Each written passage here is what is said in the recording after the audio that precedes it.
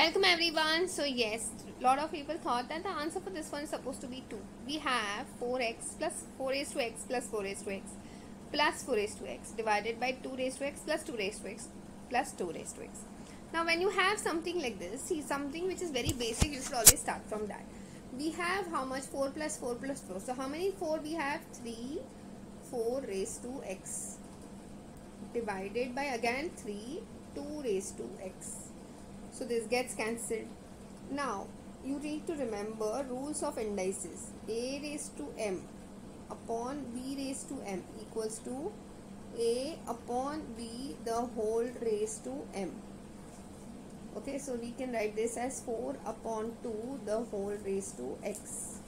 Okay, so this comes out to be eventually, this is 1za and 2za.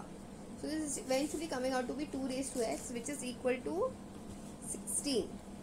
Now 2 raised to x we can write it as it is, and 16 can be written in terms of 2, which is 2 raised to 4. Now since the bases are same, I can directly say the x is equal to 4. I hope this is very clear to everyone. That's it for today. I will see you in the next video.